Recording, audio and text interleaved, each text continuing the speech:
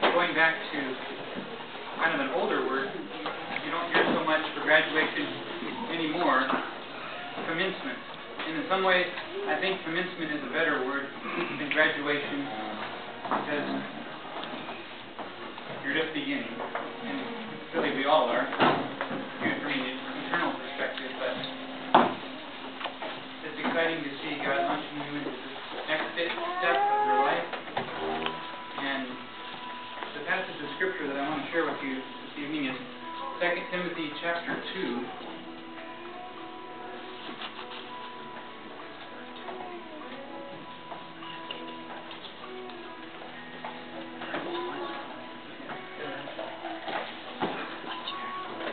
In a large house, there are not only gold and silver vessels, but also vessels of wood and earthenware, and some to honor and some to dishonor. Therefore, if a man cleanses himself from these, he will be a vessel for honor, sanctified, useful for the master, prepared for every good work. So he's saying there's, even around here, there's a trash bin over there, and there's water jugs, and there's real nice looking things holding food and stuff around here. And in some measure, you get to pick which kind you get to be with your life. You get to be a trash bin if you want, or a water jar, or something that carries nourishment for other people. So he's going to tell us next how to do that, what things to choose and what things to let go of to be a vessel for honor. Now flee from youthful lust and pursue righteousness, faith, love, and peace with those who call on the Lord from a pure heart. Just three brief observations from that verse. First, he only tells them to avoid one thing. Does anybody remember what it is? Mm-hmm. Youthful lust, yes.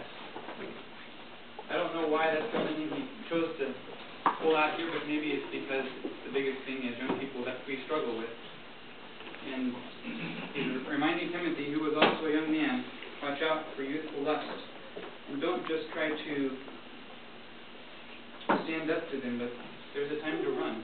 And he's saying, flee youthful lust. But then he lists four things to pursue: righteousness, faith, love, and peace.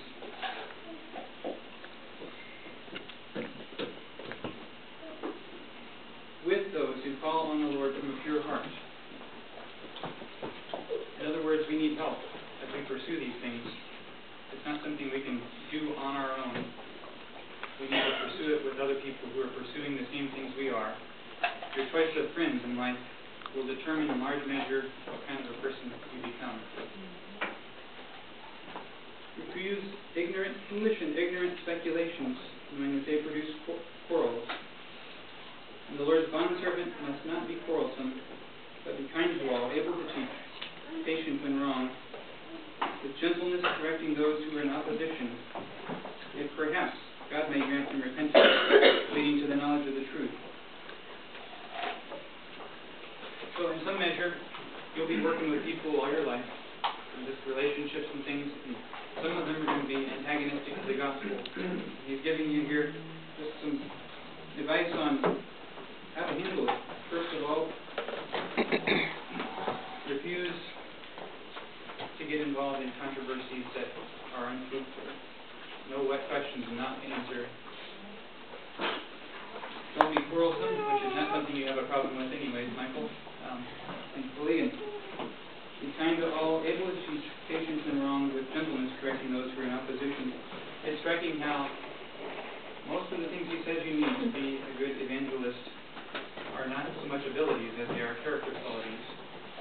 He says you need to be able to teach, but he says you need gentleness, you need patience, you need not to be quarrelsome, because ultimately it is God, as you know, it's God, not you, that changes people's minds, because God is the only one who can grant them repentance. So Michael, I'm excited to see life. You've been such a blessing to me. I wish I'd had your character on it. Thank you.